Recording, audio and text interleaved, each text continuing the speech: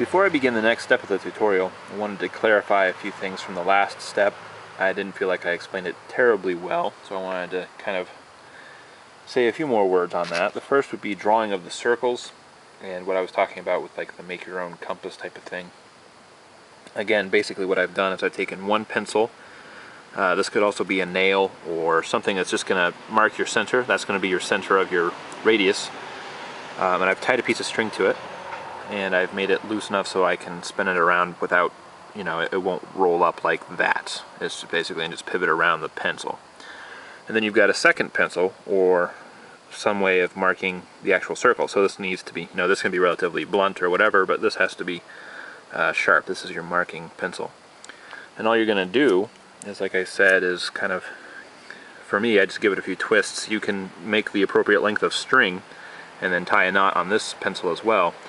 But all I do is I just kind of pull it to the length I want and then just wrap it around a few times. And that keeps it there fairly well. And I'm holding it with my fingers while I work. But this is essentially what you have to do, and you just come over to your space. You put your one pencil right in the middle and pulled your other pencil right out to the radius that you want, and making sure that that's always taut. This line is taut all the way, so you kind of have to pull away from the center as well as mark out the circle itself. And that's how I do the large circle, and the little circle in this case. The other thing I wanted to make mention of was the measurements for the center for the shield boss, this hole right here.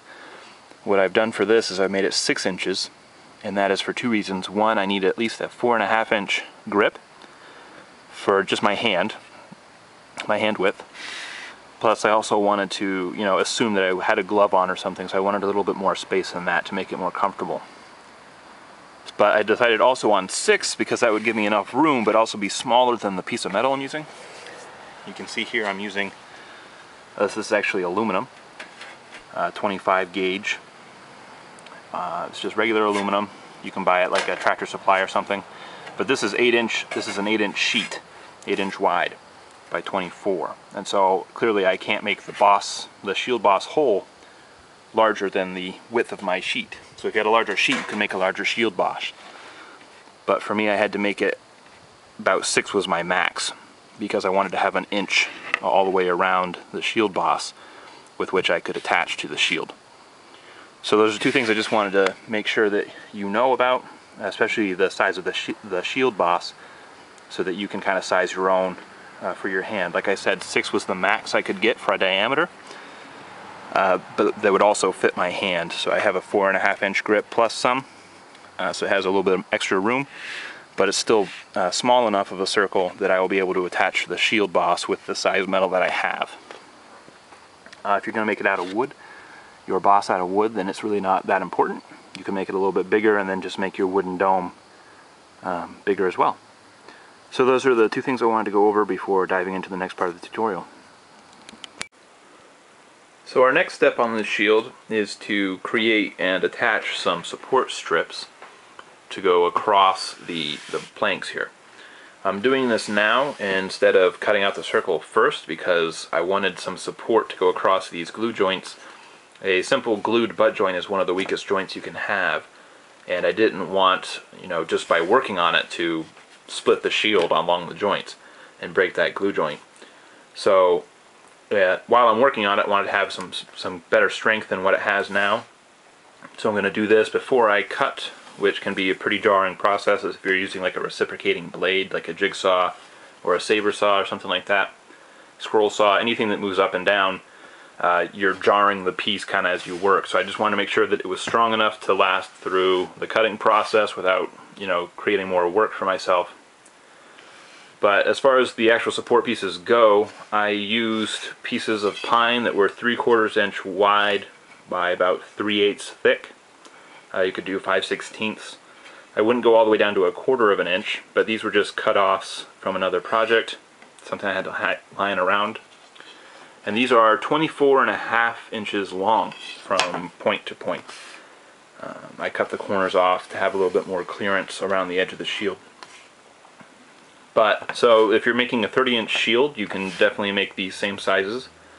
Like I said, 24.5 inches long, 3/4 wide, and 3/8 thick. And as far as placement goes, I was really trying to push it as far away from center as I could, but still hit every single plank. So I would have something that spanned all and tied all these planks together. So what I arrived at was 6 inches from center of the shield out is this inside edge. So 6 from the very center to the inside edge is going to be 6 inches, and then keep your reveals top and bottom even. I think this is 1.25 inches from the point to the edge of the shield. So make that the same top and bottom.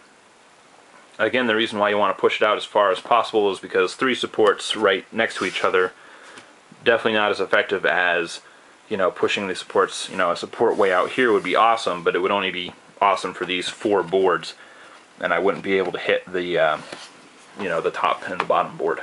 So that's the reason for the placement, but you could kind of put it anywhere, and you'll have to change those dimensions if you go with something other than a 30-inch shield.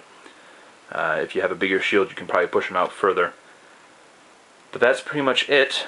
As far as cutting goes, like I said, these were just pieces that I had cut out already, but as far as cutting out the circle, I would recommend using something like a bandsaw along this outside edge, or a jigsaw or a saber saw, as they're also called. That's probably your easiest way of doing this. You could use a handsaw. I'm actually going to be using a circular saw to make straight cuts across these corners to kind of, so I'll have some rough edges, of course, some pieces that are still poking out, but I'm going to clean those up with a power sander. And that's because my saber saw right now is acting up. So rather than wait, I'm just going to go ahead and do it a rough and dirty way. But for the center hole, you're definitely going to want to use a jigsaw or a saber saw. It's going to be your best bet. Just drill a hole right in the middle and run your jigsaw around in the circle, and you're all set. Pretty easy. So however you get it done, just attach these. These are just glued right now. I may have to come back later and drill some holes and put some nails through and peen them over or bend them over, and that will add a little bit of extra support. I'm going to see how it goes with just glued, and same on this one, of course. You still have to glue it down. But once you've attached those and cut out the circle, the next step that we're going to move on to is creating a center handle, which is also our center support.